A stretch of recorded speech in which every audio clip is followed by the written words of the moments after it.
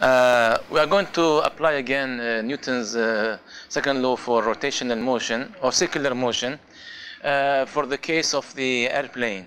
And let me just tell you about airplane, what are the forces acting on an airplane in general when it is flying. The airplane is flying horizontally.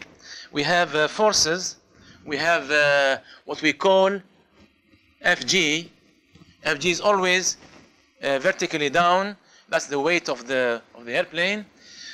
Since this airplane is horizontally moving, it means there is another force vertically up, which is equal to Fg and keeping the airplane at, let's say, 3,000 meter, moving at 3,000 meter above the ground. Okay.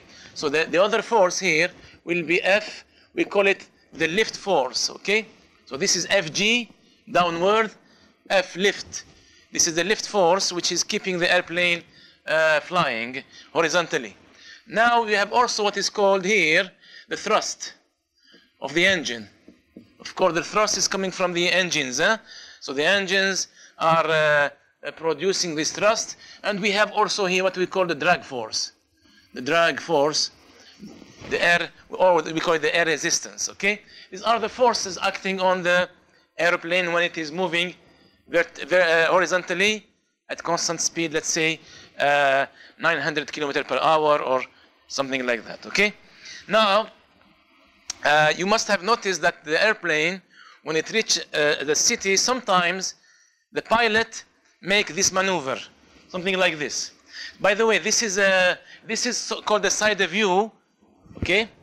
Side view, you are looking at the airplane moving, and these are the forces. This is the front view where the airplane is coming to you. We draw the same forces. Fg will be down, and Fl will be upward. Okay, and these two forces are equal in magnitude and opposite in direction. Okay, and they will keep the airplane at a certain height or a certain elevation and moving horizontally. Now, when the pilot reaches the city, or the airport, you notice sometimes he makes this maneuver here, okay? And that maneuver, he tilts the airplane in this direction or in this direction. The reason for that is that he wants to rotate, to make a turn, a circular turn. Because maybe he passed the airport and he wants to come back, okay, to land, okay? So he makes this maneuver. He raises the airplane like this with an angle theta. And this angle is very important for him. It is a specific angle, okay? Now assume that the airplane has a speed of 133.3 meters per second, okay? And the angle theta is 40 degrees, and we want to know what is the radius of this rotation. Of course, now he's going to rotate about a certain point here. We call it the center of the rotation. Okay, okay. So he will rotate in this direction. Okay, or in this. If this is the front of the airplane, the pilot will rotate in this direction and come back to another direction. Okay. Let's. Why he does this? Let me tell you why he does this. Because in this position like this, horizontally, if he wants to rotate, he cannot rotate because he doesn't have a component of a force toward the center. Because when you apply Newton's second law for circular motion, we say F net force toward the center R equal to mv squared over R. So in this case, he doesn't have a component of that force. So when he does this maneuver, you see Fl is here, okay? And Fg, of course, is vertically down. There's no problem with Fg. This force here will have a component now. It has a component along this axis and a component along this axis here, okay? And this angle theta appears here again. So this component here will be Fl cosine theta, and this component, which is opposite to the angle, will be Fl sine theta. So this component, which is Fl sine theta, will help him make the turn. This is a component of the force which is going to help him make the turn because it is toward the center. You can see it. So we have a component now of a force toward the center, which will help him make the turn. So let's write a Newton's second law now. We have the y-axis and we have the x-axis here. And this is the center of my rotation. It has this has a radius r, the radius of my rotation. And in this example, he's looking for the radius of the circle that he will make with this speed and with this angle, that the inclination angle of the airplane. Okay. So let's apply Newton's second law.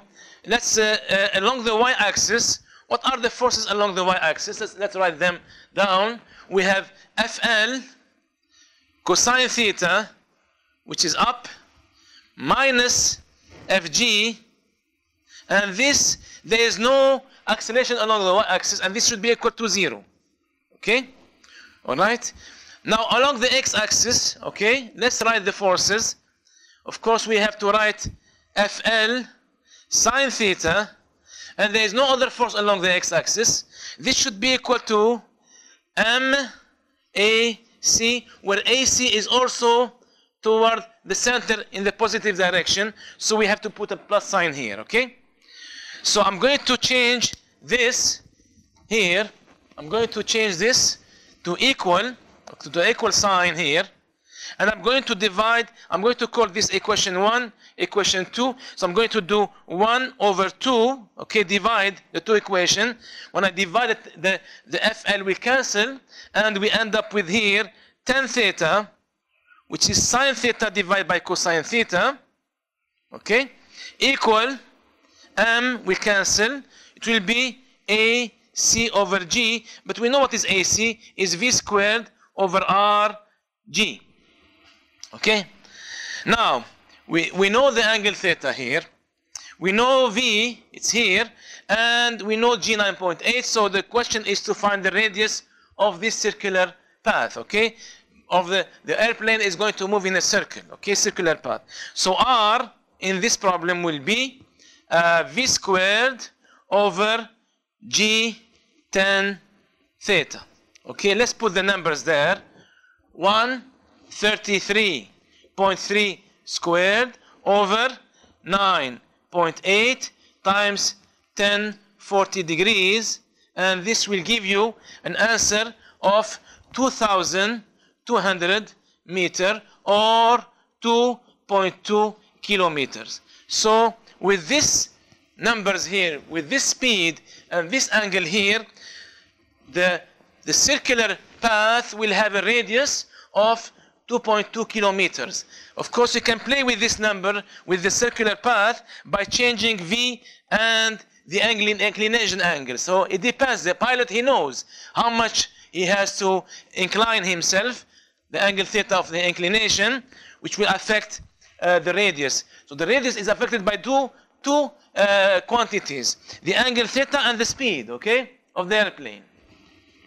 So the answer here will be 2.2 kilometers. The radius of this path, of the circular path, is 2.2 kilometers.